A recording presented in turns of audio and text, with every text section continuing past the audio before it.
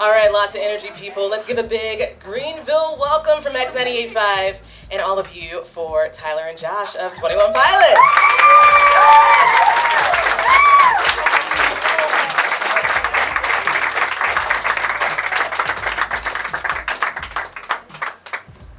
Check. Yeah. Hello. Thanks for having us. Hi. Nice. All right. Cool. See you, everybody. Everybody? Cool. So we're not going to waste any time. We are going to jump right in and let these eager members of the clique pick your brains. Over the many tours you guys have had, who, if any of those, have you toured with, do you feel like influenced you in the process of bringing awesome music to us? So other bands? Yeah, who like influenced y'all during the tour? Oh, you know, we don't like other bands. Well, the Mute Math sessions wouldn't have happened without Mute Math, so That's true. probably that band. Yeah, no, actually that is a band we like. No, Josh and I were fans of Mute Math before anything happened for us, and then to be able to tour with them and then become friends was something that definitely influenced us, so I have to pick them. What crazy things would you like to do on stage again, or what crazy things in general? If it would be tattooing each other or playing Mario Kart again, we would both be in. So which of those two would we rather do again, or anything like that? Anything like that. Definitely not the hamster ball thing. that was so tiring. It was. You had to do it the most. It was a leg workout for sure. And then Tyler was like, "Do you want to try it? It's super cool."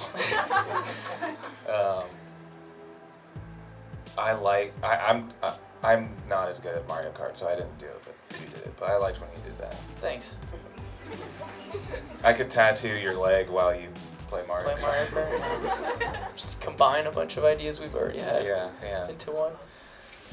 I don't know. It is a good question. We're always kind of trying to think, what would we like to see on stage if we were to go to a show? And you know, sometimes we get it right, sometimes we don't. I think that we're really glad that we were playing music in front of not a lot of people when we first started, because we got to just try a bunch of stuff, some of which failed, but a lot of which stayed. And so whenever we see young artists kind of get shoved into a spotlight where they're playing in front of people, they're trying to figure out who they are, how they want to come across, what their shows want to, you know, say, what they want to represent. And that's a tough place to figure all that out. So we're lucky that we were able to get a few years of just trying to figure it out in front of no one under our belt before we did this. So, and then the Mario Kart thing happened, and we realized we were still figuring it out. So, Tyler and Josh, what's the number one thing you guys want to do on your bucket list? Number one on the bucket list. Jeez. We just met. Yeah, I don't know.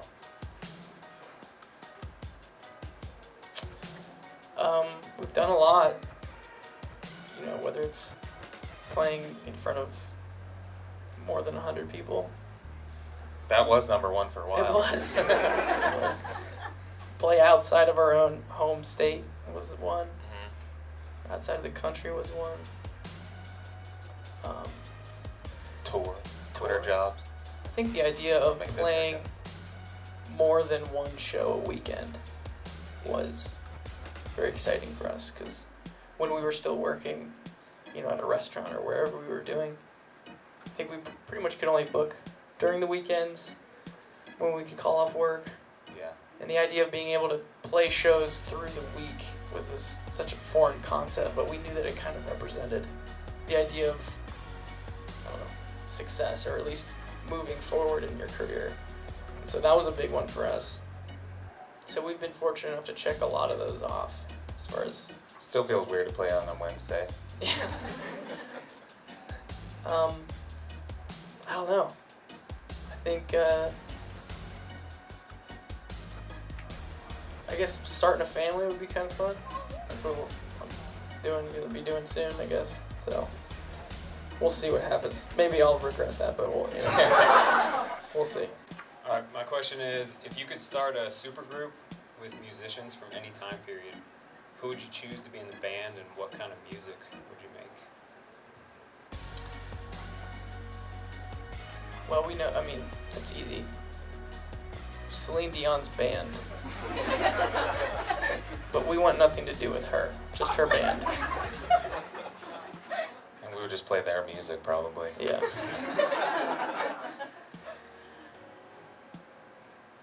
I think that's it. Alright. That would be a super group.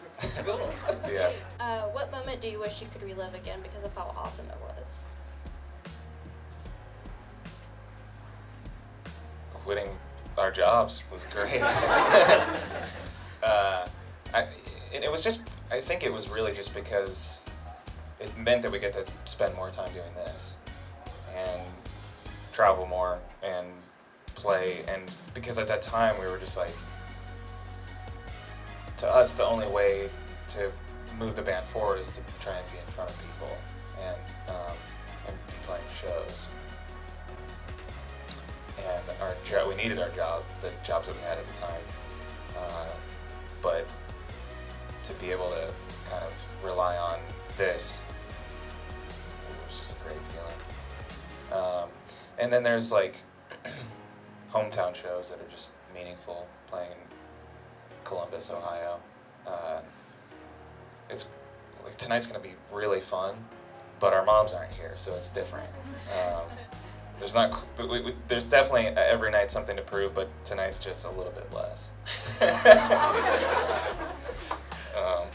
Our moms are very critical. It's all right, they would say to us after we played. I think a moment for me is just riding off the quitting your job thing, when we knew that we were able to quit our jobs to pursue music, you know, signing a deal and working with a booking agency and like really having a plan as far as going out and playing music and giving it a real shot. When I put in my 2 weeks at the place I was working, I think it was a catering company or something in the food industry, we call it. The response, my boss was like, okay, well, you know, just know that if you ever want to come back, you got a spot. I remember thinking at the time, like, thanks, you know, I appreciate that. Usually when an employee decides to quit, I don't know, kind of don't want anything to do with them after, but the idea of having a job, if I wanted to come back, was a good feeling. If I were to relive that moment, I would realize now that he had no faith in me making it in music. He was planning on you. Yeah, he's like, I'll just keep the spot open. Yeah. You know? Why don't you hang on to your shirt? Yeah. And so maybe at that moment it would have been a more, I don't know, grandiose and flamboyant farewell. I think I would have liked to have that one back. What do you think about the conspiracy theory for the albums in the Reddit subgroup? Next question, please. I'm kidding. I'm kidding. I'm kidding. No, I think that, I mean, jeez. I don't know a ton about Reddit, but I know that it's pretty insane. I knew that when we had the platform to create something, whether it was an album or a song or multiple albums, I always felt like there was such an opportunity to tell more of a story, to fill those things with more, I don't know, meaning and purpose. And so when we dove into, you know, the story of Blurry Face and into Trench, it kind of working together and the narrative that runs throughout, I wanted to make sure that there was deep enough of a narrative that however far anyone wanted to go, there would still be meaning and content and things to understand and uncover. And I didn't know if it was going to be all for naught, because I just didn't know if people would care enough to dive into it. But I think that, you know, the community of people who've tried to figure out exactly what the story means and the little details of it, but also trying to figure out how does that best relate to what I'm going through or what the listener is going through right now. And you know, something as simple as, you know, giving a name or a place or a characteristic to an issue that you're having personally can help you wrap your mind around it a little better. And so everyone that in our fan base that have decided to dive in and really try to figure it out, I don't know, it means a lot to us. And I guess we're relieved that people wanted to, or else there would just be this like whole thing out there that no one ever discovered or figured out, which would have sucked. And only our moms would know about it. So, if you had to live in one of your music videos for a day, which one would it be? I think we maybe have decided My Blood. Because we weren't there. It's really easy for us, that one. I think we make things harder than they need to be sometimes for our music videos. Yeah. Jumpsuit, he's laying in a that stream in Iceland was freezing. And he was in there for half the day. And then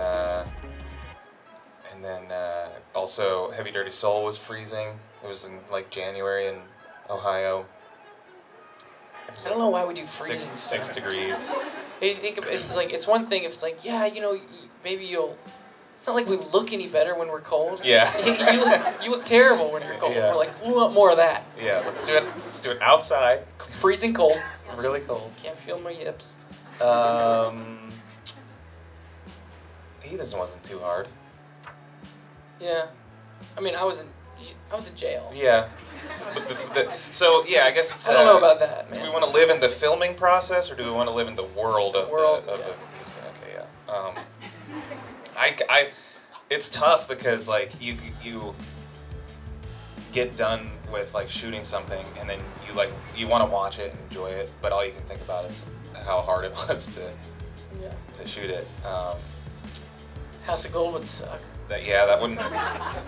We're pretty much dead there. Yeah. That's not sustainable. Relying on those last Living. synapses that were sparking right before you die. Yeah, my legs are off somewhere hitting a tire. Yeah, so probably not Heathens then, if it's the world. Actually, they all suck. Yeah, none of them are that fun. We will say that. My Blood. Yeah, My Blood, man. We're just a band. We do think that the closest thing we do to manual labor. I mean, the shows are, in 2 hours of. I don't know. It's more of a. It's not that difficult where you wish you weren't doing it anymore. Right. Yeah. But I drive by. I used to do landscaping. Everyone's had a job like that. So lucky now that that's not something that I have to do every day. There's so many jobs that are really tough.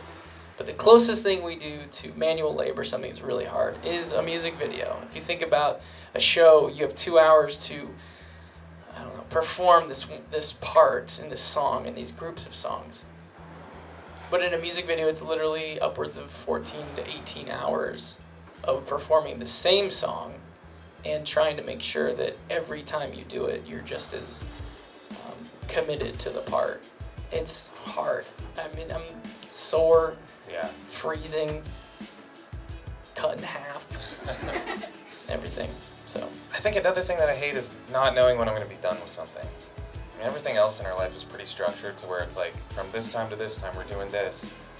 And if there's an ending in that I know, even if it is 18, if somebody's like it'll be 18 hours, and I mentally prepare for that.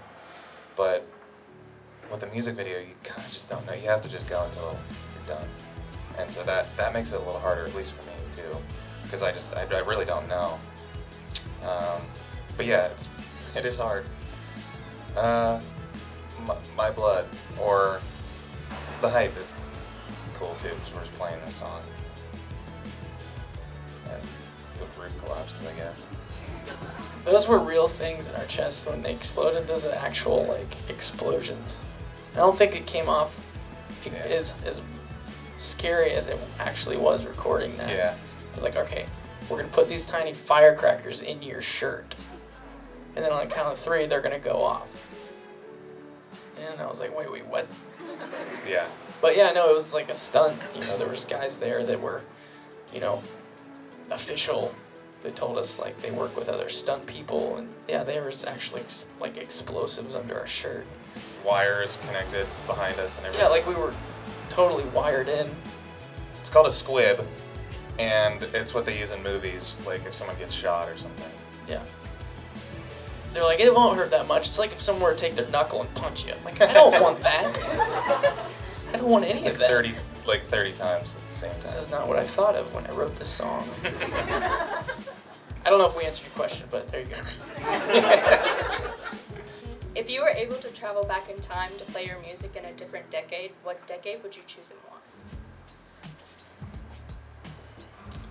I think that it's kind of weird even now, our music. So going back as far as possible would be cool. This would just be confusing. As far as possible, like drums? Yeah. What's that? Probably make more sense than a piano though. Yeah. Just hitting stuff at least, but. Yeah, they've probably been doing that for a while. But yeah, like I think like this 60s. You don't even know what that means. You're just saying a number. I know you. Why the 60s? No, he's right. The 60s. When would we be cool? When would be cool? When do you think? 80s or 90s? That's fine. Yep, we'll do that. Sure. An ongoing theory states that Josh is a figment of Tyler's imagination to protect him from blurry face. Can you confirm or deny this? Have you ever thought of the fact that like maybe we're all a figment of your imagination right now? Like you're literally standing in a room by yourself, and the only person is the guy in the back that let you in here because he knows you have something wrong with you. Like, okay, I'm gonna let her do this. You never know. It's all. Have you ever seen The Truman Show? It's a movie.